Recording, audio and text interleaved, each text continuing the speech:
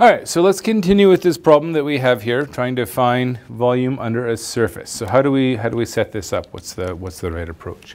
Well, let's look at that rectangle, right? So let's call this thing maybe R. What does it look like? Well, in the XY plane, let's ignore the Z coordinate for a minute. We've got our A, we've got our B, we've got our C, we've got our D, and we use those to get our rectangle, right? So here's our rectangle R. And we say, okay, how do we do this approximation by boxes? Well, we do what we know.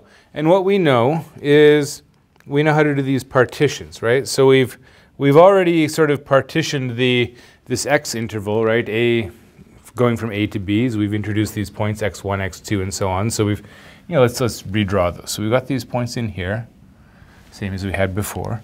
And, you can do the same thing for the y coordinates. So we can say, well, let's say C is going to be y0, and we'll introduce points y1, y2, and so on up to, well, maybe we don't use the same number of points that we used over there, so maybe we'll call this one, say, ym, right? And that'll be the last point, equal to D, right? So now we've divided things up here. So we've put in some points there. And now you can see that these two partitions, what they do is they take your big rectangle and they divide it up into a bunch of little rectangles, right? Those markings there, going across, we have these markings here, right? So now your big rectangle becomes a bunch of little rectangles, right? And what we get are, well, there's a whole bunch of them. So we get these rectangles.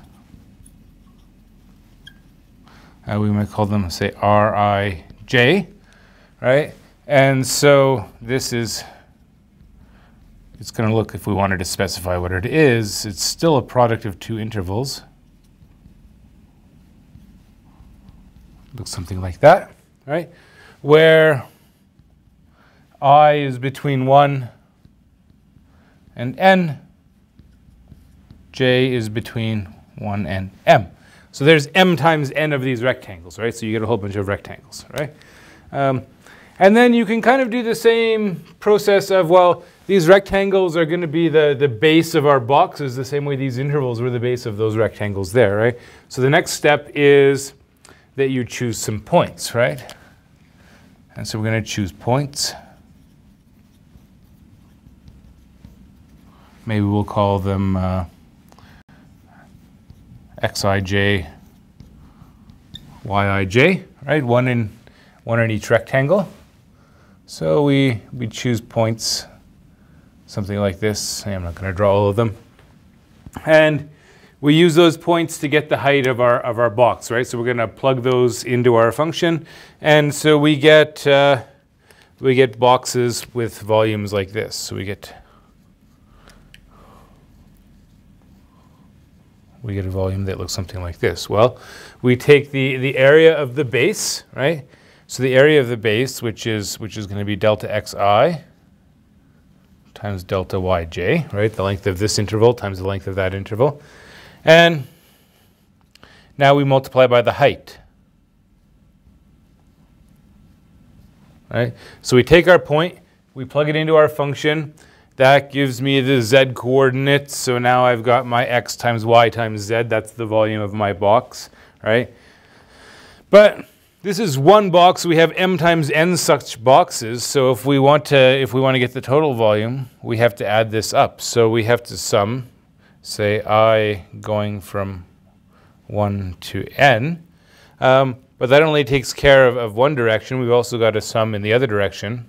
So let's say j going from 1 to m, right? We've got to account for all of those. So you get this sort of double sum. And as you might guess, if you want to define the integral, you define sort of a double integral over the rectangle, f of xy. And we might write dA, A for area. So we think of this as integrating with respect to area, if you like. So we define it as a limit. I'm not going to get, it's not important for us to know the details of exactly how, but it's a limit of these sums, right? What you do is you take the limit over all such sums as sort of the size of the biggest rectangle goes to 0, right? So of course, if the biggest rectangle goes to 0, all the smaller ones go to 0 as well, right? So, and of course, the way that you shrink the size of these rectangles is by adding more rectangles, which means adding more points to both of the partitions for the x's and the partitions for the y's, right? So the same thing that you do in one variable. You keep increasing the number of points in your partition. That increases the number of, well, rectangles in this case, boxes in this case.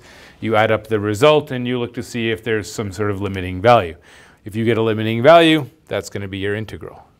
Okay. So that's how you would define the integral. From this definition, you can derive a number of properties. You can find these listed in the textbook.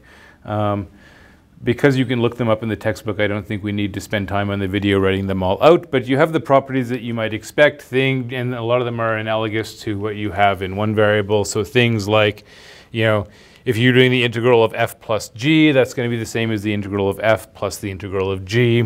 If there's a constant inside, you can bring it out. All the usual properties that you might expect, they also apply, right? Okay, so this is the idea with defining the integral over a rectangle. This doesn't really get us anywhere as far as knowing how to compute the integral. And it also doesn't address what we might do if we are trying to integrate over something which is not a rectangle. So these are ideas that we're going to have to develop in further videos.